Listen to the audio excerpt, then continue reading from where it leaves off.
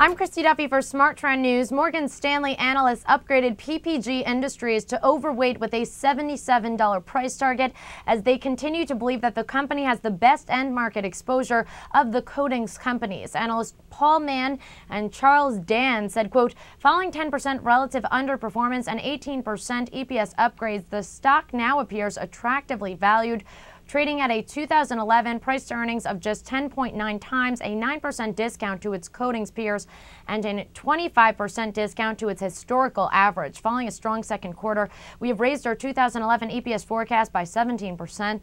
The majority of this upgrade, 80%, relates to operational performance through revised margin assumptions. A lower tax rate and higher share repurchase assumptions drive the rest of the earnings upgrade. The bank sees fiscal 2010 EPS of $5.06 versus consensus of $4.58 per share, and for fiscal 2011 an EPS of $5.70 versus consensus of $5.06 per share. I'm Christy Duffy for Smart Trend News. For more news and market analysis, make sure you're subscribed to our YouTube channel, Trade the Trend. Also visit our website, tradethetrend.com, for more headlines.